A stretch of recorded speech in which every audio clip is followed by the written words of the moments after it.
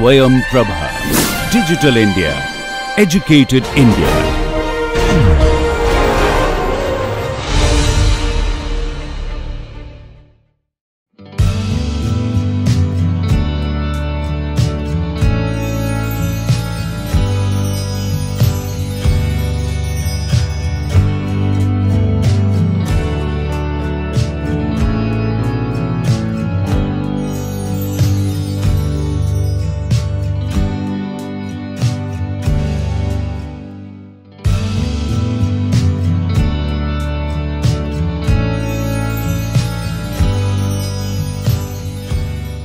Hello everybody, this is Dr. Vishal Trivedi from Department of Biosciences and Bioengineering, IIT Guwahati. Let's discuss how to isolate the plasmids from the bacterial cell.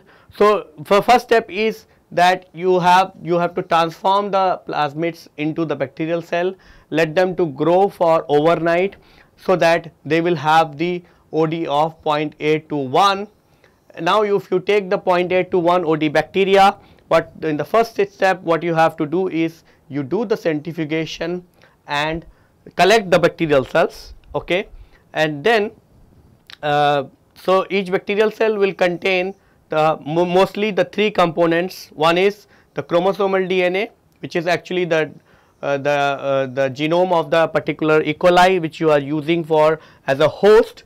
Then it is going to contain the plasmid DNA which you have to isolate, and then it also going to contain the lipids as well as the protein part.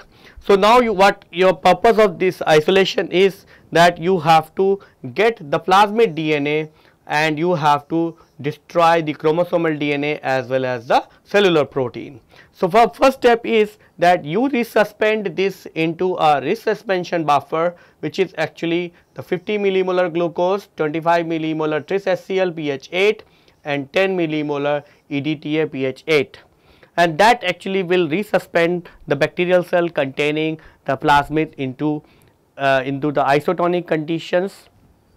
Then in the second step what you do is you lyse the bacterial cell under the strong lysis conditions. So, what you do is you add the resuspension buffer where the cells are expanded, you add the lysis buffer solution number 2, which contains the 0.2 normal NaOH and 1% SDS.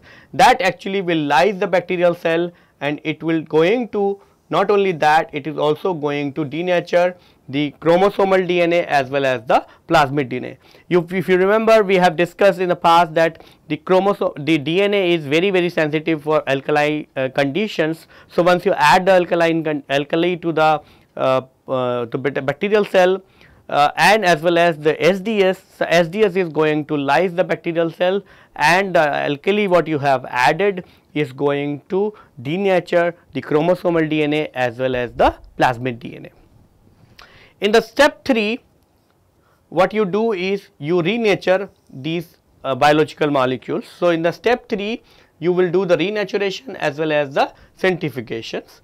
So, in the step 3 what you do is you will add the renaturation buffer, or you will add the solution 3, which actually contains the acetate, potassium acetate, glacial acetic acid.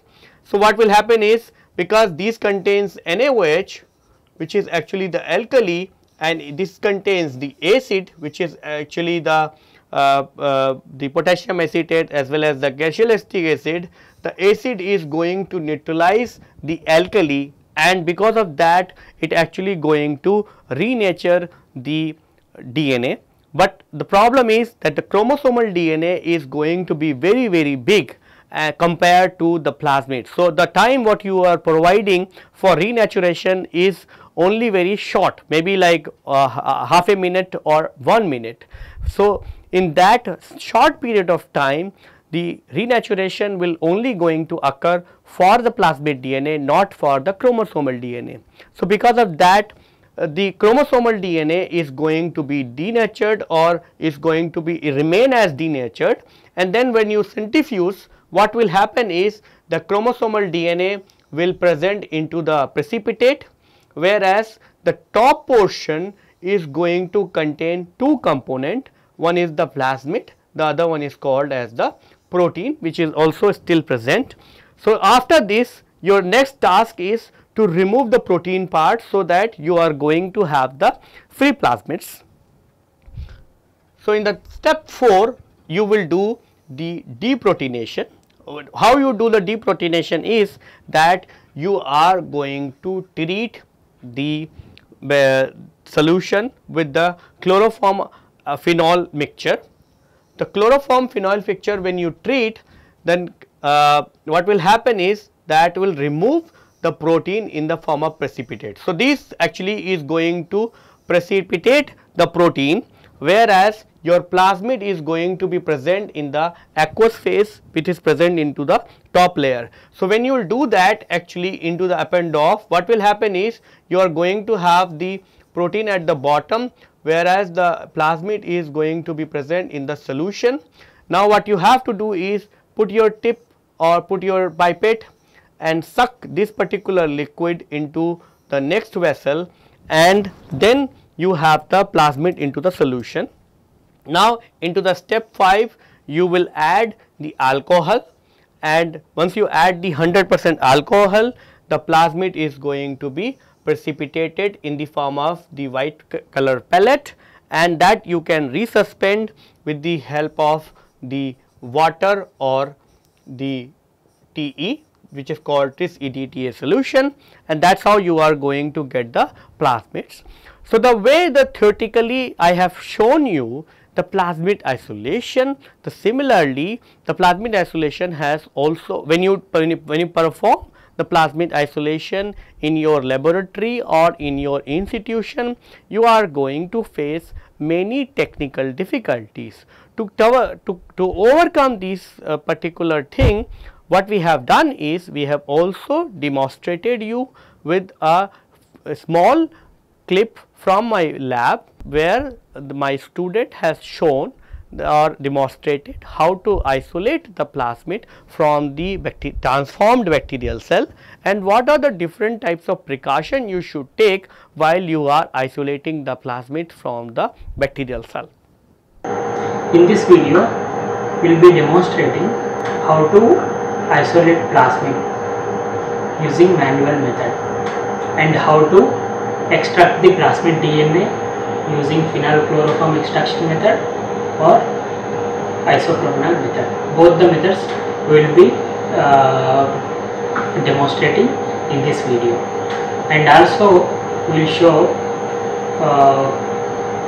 how to analyze the results, like what are the different bands you will get after plasmid analyzing on gel. Hello everyone, in this video we will show you how to isolate plasmid DNA using alkaline lysis method. For preparation of plasmid DNA, we need resuspension buffer, lysis buffer and neutralization buffer. In addition to that, we need isopropanol, RNase and ethanol. Resuspension buffer contains 25 millimolar tris and 10 millimolar EDTA, and we have to add RNase at a final concentration of 100 microgram per ml. Lysis buffer contains 0.2 normal sodium hydroxide and 1% SDS. Neutralization buffer contains 3 molar potassium acetate pH 6.0. For isolation of plasmid DNA, we need at least overnight grown culture with OD of 3.0. So this is already a cultured one. We have to harvest the cells by centrifugation.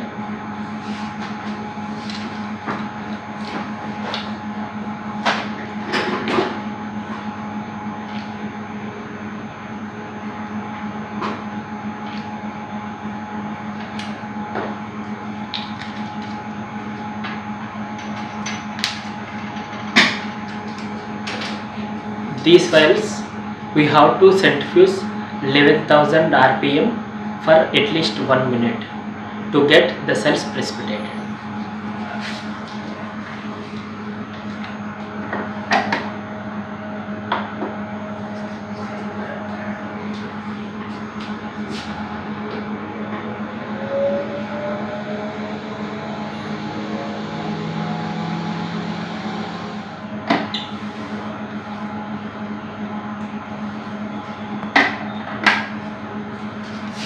Now we got the cell pellet. We can proceed for alkaline lysis method to isolate plasmid DNA. In first step, we are going to add resuspension buffer which contains RNase.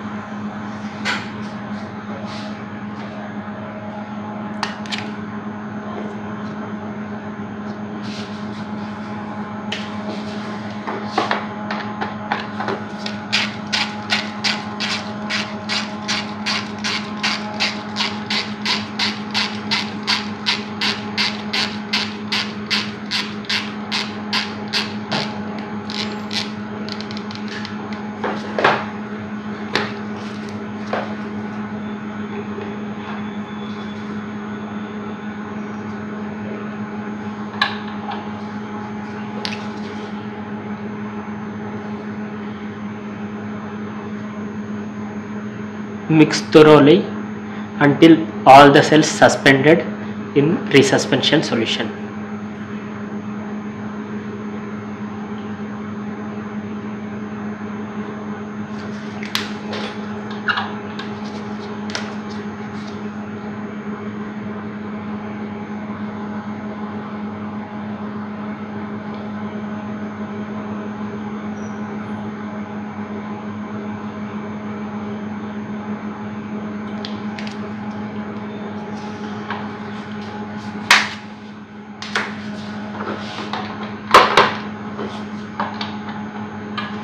After the cells got suspended completely, now we have to lyse the cells using strong alkaline condition, that is 0.2 normal sodium hydroxide and also 1% sodium dodecyl sulfate.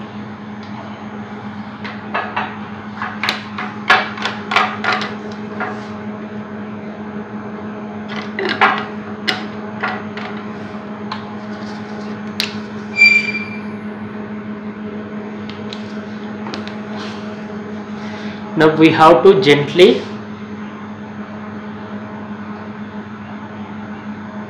flip the tube in order to lyse the cells completely.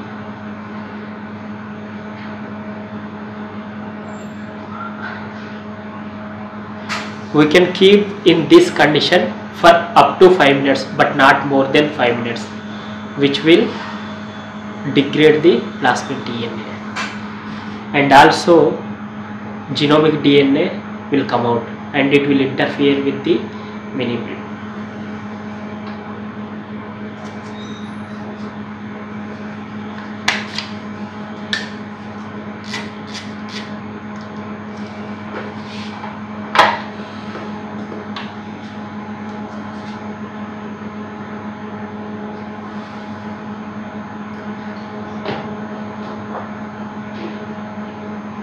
In next step, we have to neutralize the sodium hydroxide using neutralization buffer to prevent any further degradation.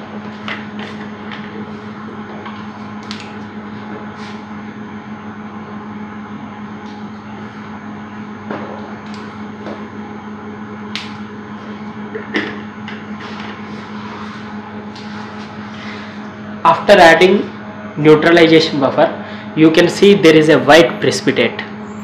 That means all the proteins precipitated by neutralization buffer. You can flip the tube 2-3 times, completely precipitate all the remaining proteins. Now the solution part contains our plasmid DNA and all the precipitated one contains genomic DNA and also the proteins from bacteria. Now we have to centrifuge this lysate for 10 minutes at 11,000 G.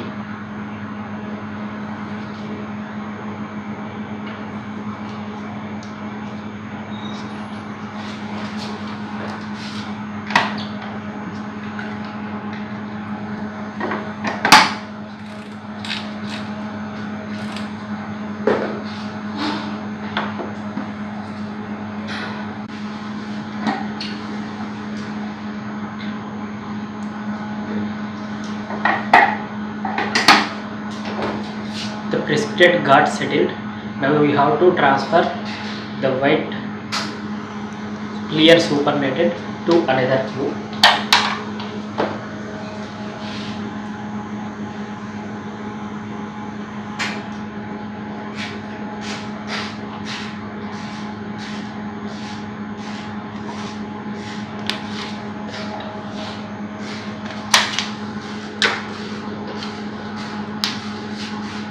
This clear supernatant contains plasmid DNA.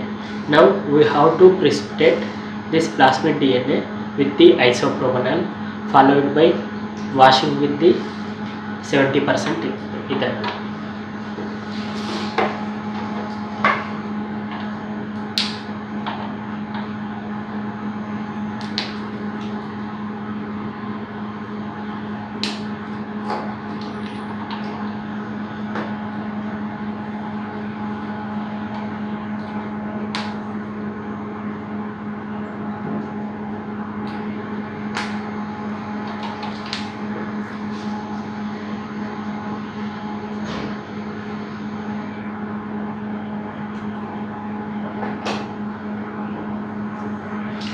We can see white precipitate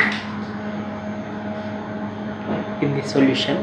Now we have to centrifuge it, collect the white precipitate and wash with the 70% ethanol.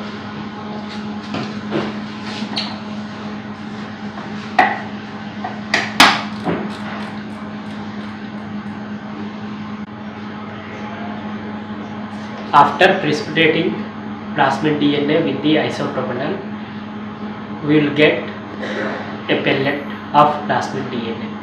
Now we have to wash that pellet.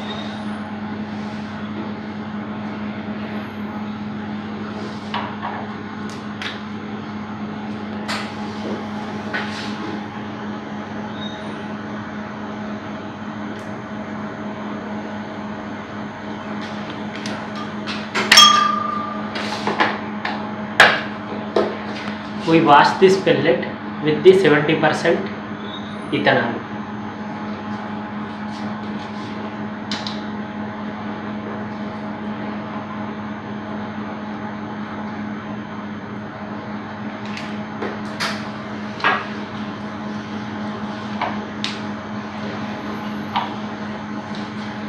Again centrifuge the pellet.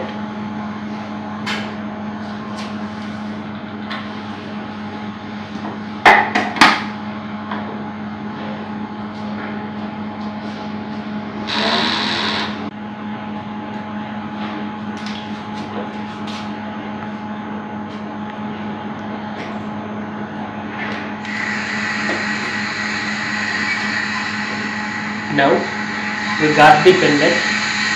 We have to air dry the pellet and dissolve it in deionized water or tea buffer. We will leave at room temperature till the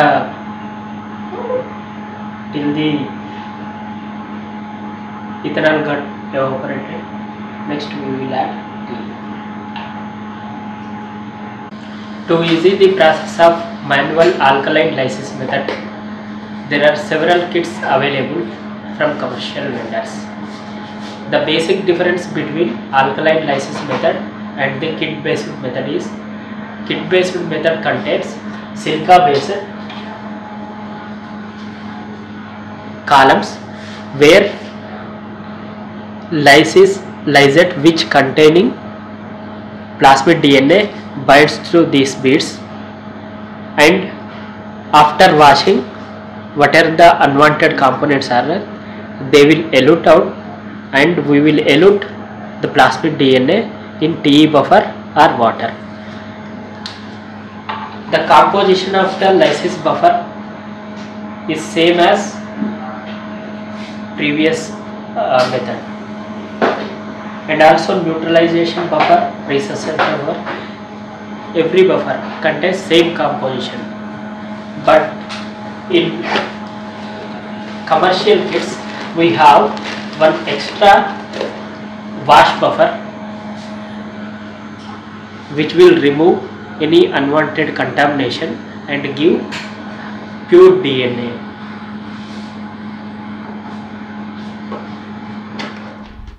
Now, once you isolate plasmids, what you will see is, you will see a typical plasmids will give you the 3 different types of DNA, and this is what is another one. Okay. So, what you have is one DNA, another DNA and the third DNA, and if you do not do the resuspension, or if you do not do the RNase treatment properly, you will also going to see the RNA. So, this is the RNA what you are going to see if the RNAs what you have added in the resuspension buffer is either not working, or you have not performed that particular step properly. Apart from that, you are going to see the covalently closed circular model, covalently closed circles, you are going to see open circle, and as well as you are going to see the open supercoiled DNA. You are going to see all the 3 forms of plasmids into the agarose gel when you analyze these plasmids from the bacterial cell. And so, this is all about the bacterial plasmid which we have discussed so far. Now, we will move on to the other types of vector which we are going to discuss. So, the other vector what we have to discuss is the yeast vector, phage vector, as well as the mammalian vector. All these vector, as we said in the beginning itself, are the eukaryotic vectors, which means these vectors are going to can be used for transfecting the eukaryotic cells. In the case of eukaryotic vectors, you could have the vector of 2 different types. The vector which are as a extra chromosomal DNA, which means the vector which could work as a plasmids, which will replicate along with the host strain and as a extra chromosomal DNA, or you could have the integrating vector, where when you put the vector into the host cell, it will integrate within the genome of that particular host cell, and that is how when the host cell is going to produce or will going to make the copy of its host, or it's going to make the copy of its genome, then it is also going to carry forward, which means either it is going to be as a plasmid, which is means it will be, you are going to have a vector which is extra chromosomal DNA. So, that actually is going to be the vector which you use always for the transient expression, whereas the integrating vectors which you are going to use for the permanent expression, which because integrating vectors are going to integrate your foreign DNA into the chromosomal DNA of the host cell, and because of that it actually going to completely change the host cell, and host cell will replicate, along with that the foreign DNA is also going to replicate. This means with the integrative plasmids you are going to generate the permanently transfected organisms, whereas if the vector is present as the extra chromosomal DNA, it will let you to produce the modified organism, but that will be the transiently expressing your gene. So, let us start with the yeast eukaryotic plasmids from the yeast. In the eukaryotic system, from the yeast has the similar kind of features, such as it contains the multiple cloning sites, it could be shuttle vectors, which means it is going to have the origin of replication for E. coli and the yeast, and it also going to have the selection markers. So, most of the eukaryotic vectors are actually containing the origin of replications for the bacterial system, which means E. coli, as well as for their own host strain, and that actually important because most of the molecular biology manipulation, before you test these vectors into their original host strain, you actually try to do the molecular biology manipulations into the bacteria, because the bacterial manipulation or the transformation into the bacterial cell as well as the molecular cloning related steps are much easier in performing into the E. coli compared to the original host strains. That is one advantage. The other one is that the E. coli life cycle or the E. coli doubling time is less. So, whatever the procedure you will do in E. coli is going to be faster compared to the yeast or the other host strains. So, you have three different types of the yeast vectors. Number one is called as the episomal vectors. Episomal vectors, the yeast episomal vectors are constructed by combining the bacterial plasmids either with the yeast 2 micron origin of replication or with autonomous replicating sequences. So, either of these will be combined with the bacterial plasmids, and that actually gives the yeast episomal vector. One of the classical example of the yeast episomal vector is the YEP24, and the YEP24 is a 2 micron yeast based episomal vector. It is actually a 6.3 kilobase pair plasmid with a copy number in the range of 50 to 100, and these plasmids are since these are the 2 micron origin of replications, these plasmids are much more stable compared to the plasmids which are being derived from the autonomous replicating sequences. Now, the other one is the integrating vectors. These integrating vector, as I said, integrating vector will let you to integrate that particular foreign DNA into the host genome. So, in the yeast, the integration occurs by homologous recombinations, and in yeast the integrating vector contains the target sequences for integration into the chromosomal DNA, selection markers, and the bacterial origin of replications, as well as it will contains the yeast replication activator. Before you so these are the circular plasmids, okay, but before you put them into the host or for the delivery of these particular integrating vectors into the yeast, it is digested with the unique restriction endonuclease to produce the linear DNA to increase the transformation efficiency as well as the integration. So, what will happen is you cut with the restriction enzyme, that is how you are going to create the linear DNA, and that linear DNA you will transform into the yeast, because the linear DNA will have the exposed homologous sequences, and that actually will allow its efficiency into the integrating into the genome. In most of the cases, the integration is done in such a way that the yeast chromosomal DNA remain intact and integration may not affect the yeast growth. So, this is very important that when you do the integration of any foreign gene into the host chromosome, you should ensure that it should integrate into the region which should not affect the growth or the viability of the host strain, because if that happens, then the corresponding host strain may not survive and it will be going to be a lethal integrations or the homologous recombinations. In an alternate approach, a portion of the yeast chromosomal DNA is replaced with the vector DNA through homologous recombinations.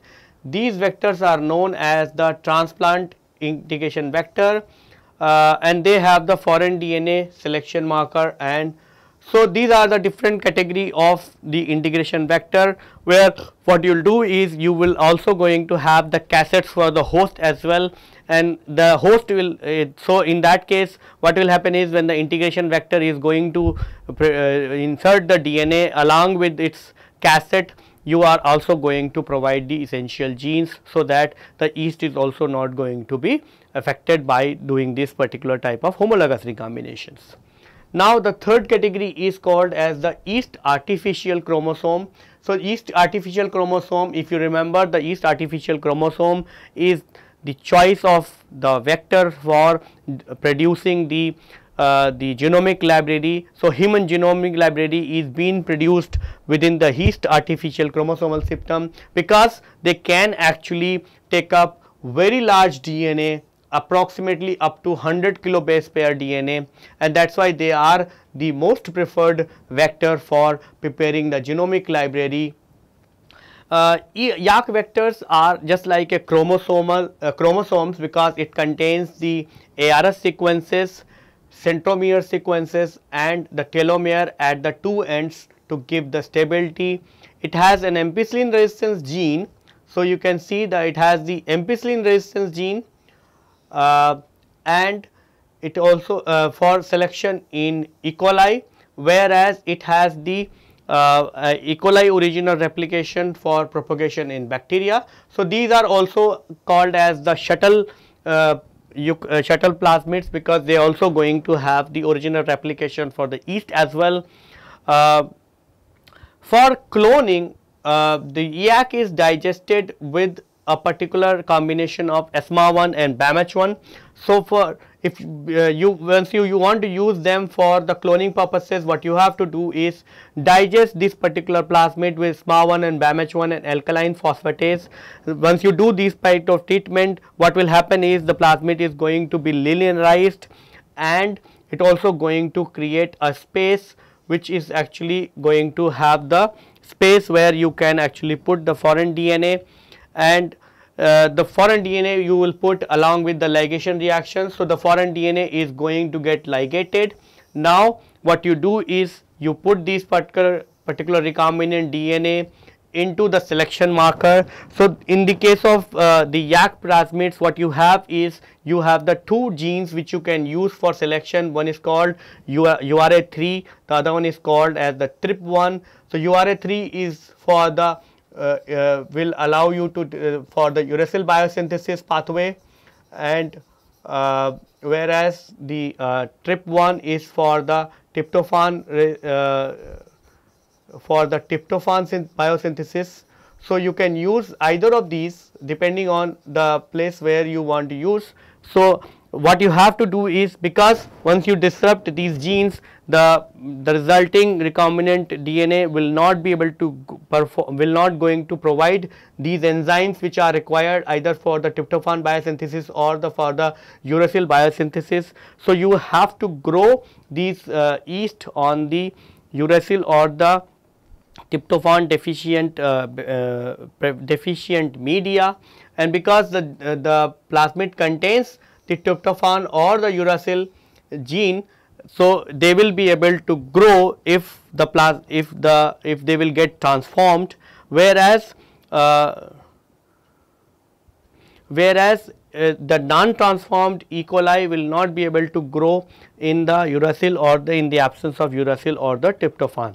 So these are the two genes which are present onto the particular YAC plasmids, and they will be used as a selection marker. So these are the two genes which are going to be synthesized for tryptophan biosynthesis as well as for the uracil biosynthesis, and you have the you have the ability, or you have the choices to use tryptophan or as well as the uracil deficient media to select the transformed cells. Now we will move on to another plasmid that is called as the baculovirus plasmids. So baculovirus is a virus which actually infects the invertebrates including the yeast. So baculovirus is a rod shaped virus which actually infect the invertebrates including the yeast cells. Post infection, the virus is either released as a free virion, or many virus particles are trapped in a protein complex known as the polyhedrin or polyhedron. The protein responsible for trapping virus into the polyhedron is called as the polyhedrin, and it helps in transmission of virus from one host to another. So, this means the virus is actually synthesizing a protein which is called as the polyhedrin, and this polyhedrin's job is to accumulate or to protect the viruses from or trap the viruses to so that they will be get transmitted to another host. And the polyhedrin is not important for virus propagation, but it is under very strong promoter to produce the protein in large quantities. So, this particular protein is only required for the transmission of this particular viruses from one host to another, but this particular protein is not essential for the virus propagation. But this protein is being produced from the viruses in a very large quantity because it is under a strong promoter. Realizing this, what people have done is they have taken this particular protein, and what they have done is they have replaced a large chunk of this protein with the cloning cassettes. So, what they have done is the polyhedrin gene is replaced with a foreign DNA which allow expression of protein in a large quantity. So, you can imagine that if this is the cassette of the polyhedrin gene, what if you remove this particular cassette along with the foreign DNA, the virus is going to produce this protein in a large quantities. And because of that, the people have developed the virus, developed the plasmids or the vector, which is called as the so they have taken out this particular gene from the Autographa California multiple cloning ACMNPV, and it is being used as a vector to express the proteins. The gene of interest will be inserted into the cloning site adjacent to the promoter site. So, this is the cloning site where you can put your foreign DNA. This is the promoter site, this is the termination site. So, once you do that, it also has the polyhedrin termination sequences downstream to the cloning to stop the transcription, and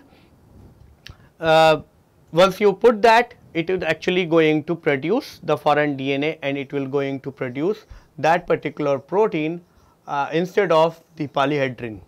So, that is how you can use this particular plasmid or this particular type of vector to infect the insect cells, and the insect cells will going to produce the protein in large quantities.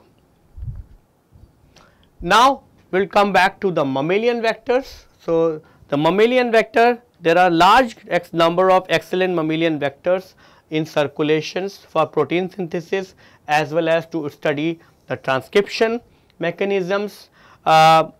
Mostly the mammalian vectors are all going to contain the origin of replication from the animal viruses such as the SV40 or the simian virus 40.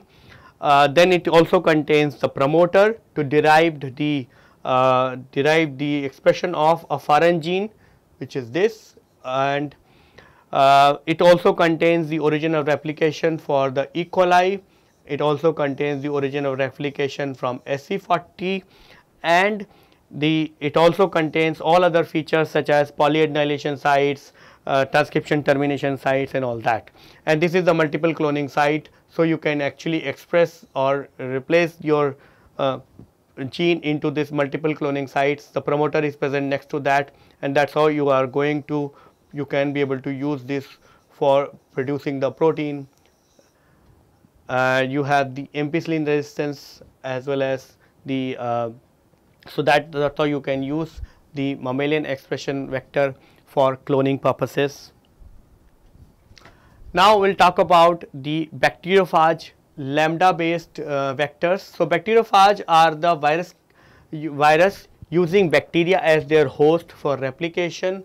Bacteriophage lambda is the virus of E. coli and has been used for developing the vector for genetic engineering. Before get into the detail of how it has been used for molecular cloning or developed for expression of the protein into the host strain, let us go with the biology of bacteriophage plasmids. So, phage genome is a linear double stranded DNA of 48.5 kilobars per DNA. In both the ends of genome, it has a stretch of 12 nucleotide which are called as the complementary to each other. These sites are known as the cos sites. So, what you have is the genome, and on the corner of the genome you have the 12 nucleotide long chain which is actually complementary to each other. So, because of that, what will happen is, if you put them together, these two sites will come and will stick to each other. Because of that, these things are called as the cos sites. And it allows, as I said, it allows the circulation of virus genome after entering into the host cells. So, what will happen is, the virus will enter into the host as a linear DNA, and then once it enter into the host, the cos sites are being exposed, and these cos sites recirculizes the genome, and the genes are being arranged between these two cos sites or the cohesive sites, and it codes for the protein which are responsible for making the head, making the tail. You have the gene which are required for integration and as well as recombinations, the genes which are regulating the immune system of the host, then you have the gene which are required for DNA synthesis and so on, and factors for recombination and the process of lysogeny. Okay. The central region of the genome, which is this portion, is non-essential and can be replaced without much affecting the growth and the infectivity of the virus. As a result, this particular region can be exploited to develop a cloning vector. Now, let us see how the genome is packed into the virus. So, fast genome is replicated by a rolling circle model to produce the long genome, whereas cos sites are present on the regular intervals. So, what will happen is, the virus is using the rolling circle model, and that is how it is producing the large linear DNA or linear DNA which contains the cos sites on regular intervals, and these cos sites just next to the cos sites are so you have two flanking cos sites, and the DNA between them are constituting the two virus genomes. So, this is the virus genome or one monomeric unit. In the presence of head precursors, so once the head proteins are being synthesized, the long genome is being cleaved at the cos sites and encapsulated. Nicks are being introduced and at the both strand of the genome to generate the linear strand to work as a cohesive site to facilitate the circularization. Once this genome is inserted and the head is being synthesized, the nick is being generated onto the virus cohesive ends, and the cohesive ends come together and the genome is being circularized. Then the assembly protein as well as all other protein comes, and then the mature virus particle is being produced. Now, taking this into the account, the people have developed the bacteriophage lambda based vectors. So, how the vector works is that it has the two BAMH1 site which can be used to insert the foreign DNA. So, you can imagine that you have the two scenarios. In one scenario, what you have done is, so under the normal circumstances, what you have is, you have the insertion or excision region which is being inserted between these two cos sites, okay, in the vector. So, as long as these sites are present, it will integrate along with the host and it will not going to create any plaque formation. Instead, it is going to go through with the lysogeny cycles. But once you insert the foreign DNA which you have taken out from the host, okay, and once you produce this foreign DNA and inserted that into the T4 into the bacteriophage lambda based vector, what will happen is, you are going to lose the I by E region, which means this particular type of virus is not going to integrate or will not going to perform the lysogeny cycles. Instead, it will go through the lytic cycle, and once it go through with the lytic cycle, it is going to generate the plaques, and these plaques formation can be identified simply by looking at the cell under the microscope, and that is how this actually plaque formation is the selection pressure or selection criteria when you use the bacteriophage lambda based vector. Some two classical example are EMBL3 and EMBL4. So, these are the EMBL3 vector, where you have, this is the left cohesive sites, this is the right cohesive site, and within this you have this central shutter portion which you can use for replace this along with the foreign DNA and can be used for cloning purposes. Similarly, you have the EMBL4 which can be used under the similar conditions. And so, with this we have completed our discussion about the different types of vectors which are being found and which are available for cloning purposes. And what we have discussed so far, we have discussed about the plasmids which are being used in the bacterial host, and the plasmids could be exist in multiple forms, either it would be closed circular forms or open circular form or the supercoiled DNA.